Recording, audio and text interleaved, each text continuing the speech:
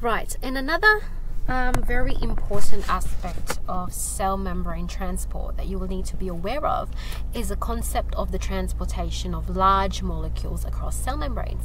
And this is termed either endocytosis, which is the transport of large molecules into the cell, or exocytosis, which is the transport of large molecules out of the cells.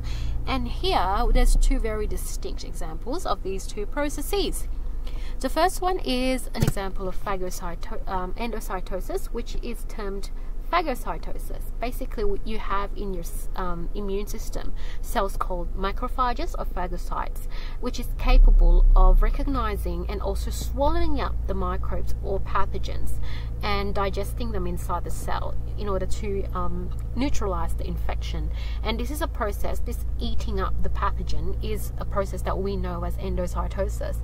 And sorry, this is a typo, but this is an example of exocytosis, and it can be found in a process called neurotransmission, in which we have a neuron cells that contains a lot of neurotransmitters contained inside little vesicles inside your neurons. And when it's ready to perform neurotransmission, what it will do is it will just expel these vesicles out into the junction here.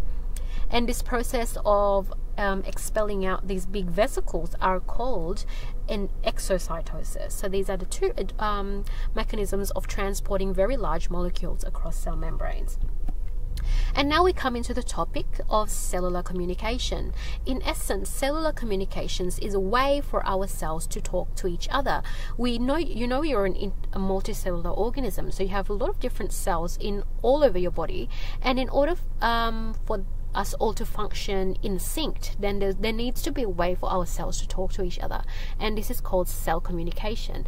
And there's two vital components to this communication, which is the message itself, which is a ligand, and the someone who will receive the message, or a molecule that will receive the message, which in this case is usually a cell membrane protein. Ligands are the messages that will come from another cell or another gland in our body, and it's typically composed of hormones, neurotransmitters, or growth factors.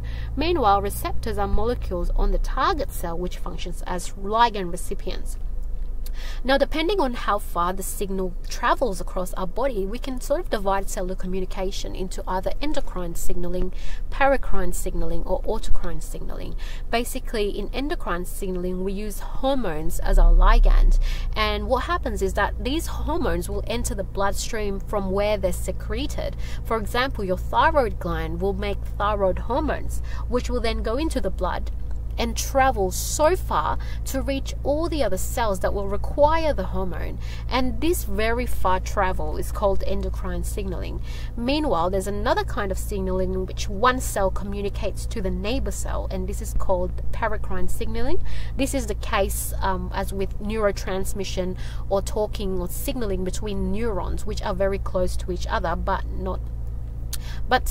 so we call them neighboring communication. And then there's autocrine signaling, in which cells will secrete ligands that will then communicate to itself and create changes in and cellular effects, and this is very common in immune cells.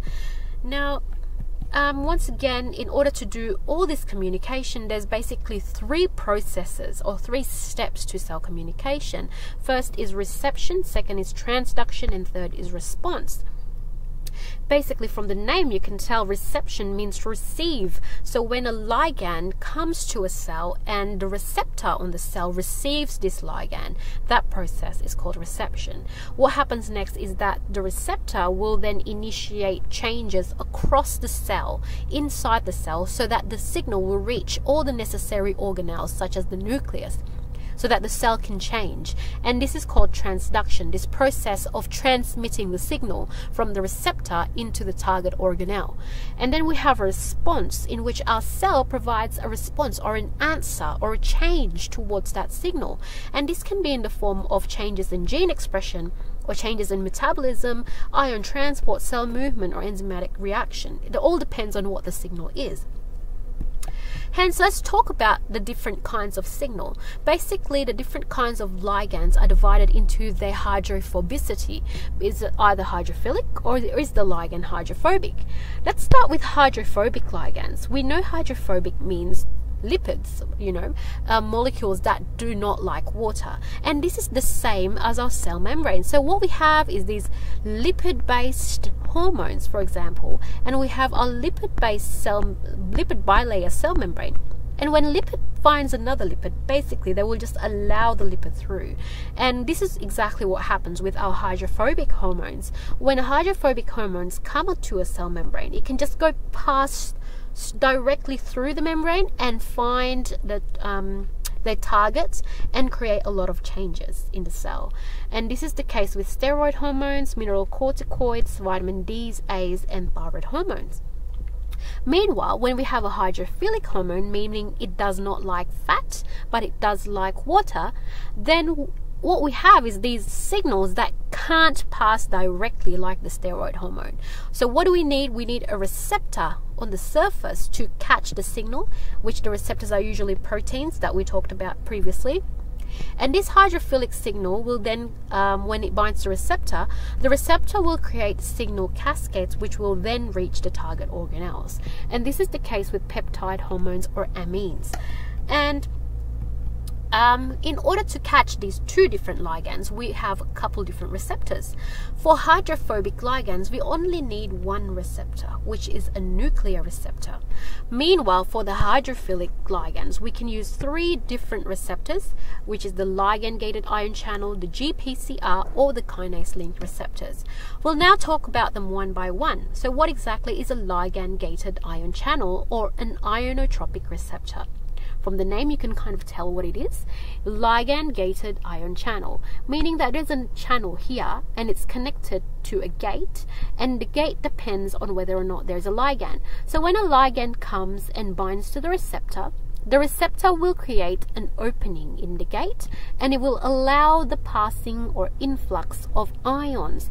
Now, depending on what the ion is, we can either have a process called hyperpolarization or depolarization occurring inside the cell, and this will create a lot of cellular effects. And because it's a really quick, fast process, this is a mechanism that is often found with acetylcholine receptors, GABA receptors, and glutamate receptors, which are all receptors for neurotransmitters. So with neurotransmission, everything happens really quickly, and this particular channel or this particular receptor plays a very big role in there.